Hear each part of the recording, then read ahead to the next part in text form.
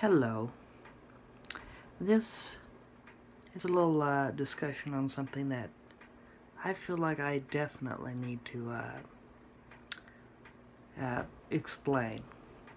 There's a lot of material out there about autism spectrum disorders and even high-functioning autism or Asperger's syndrome.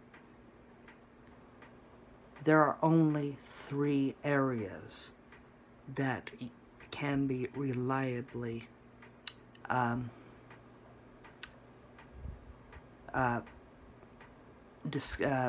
determinative to have those disorders. And they're very hard to detect without seeing outward actions and context. One is a common case of social anxiety.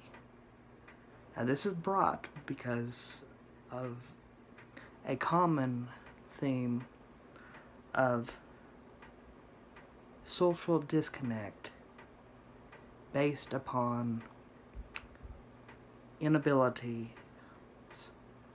to judge body language, voice, tone, and expression, along with a tough time.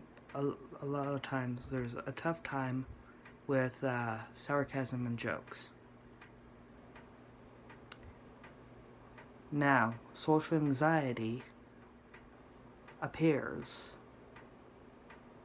when all these really heavily, a lot of times when these things are challenging and have a lot of things that you have to overcome at a given notice.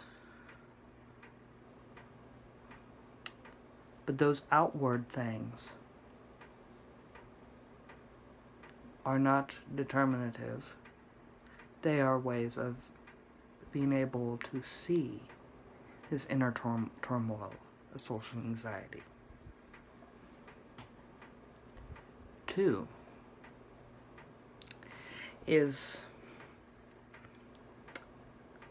something that I'm going to say that may think is a little out there, but it is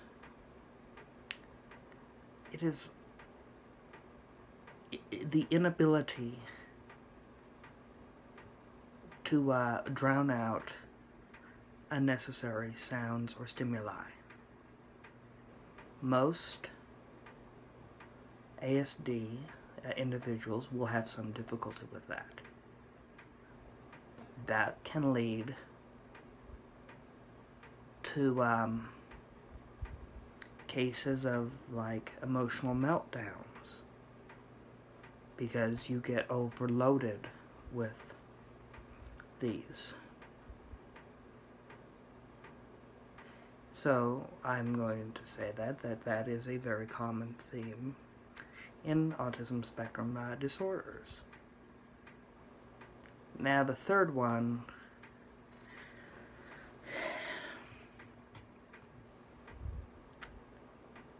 is somewhat related to the first and the second, yet not related at all. It's kind of a paradoxical situation. It affects your social interaction. It affects your stimuli. It is part of the stimuli situation. But there's a lot of times there's a limit to physical contact that an ASD person can tolerate physically.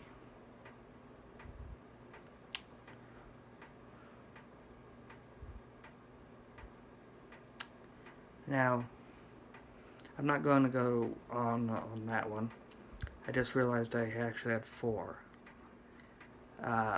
There is a very common occurrence in ASD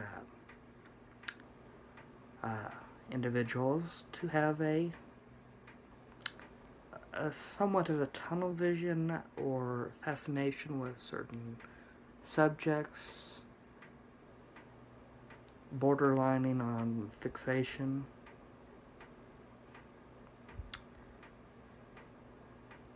And to be honest with you, I'm going to say this nonsense of literal language when it comes from learning subjects is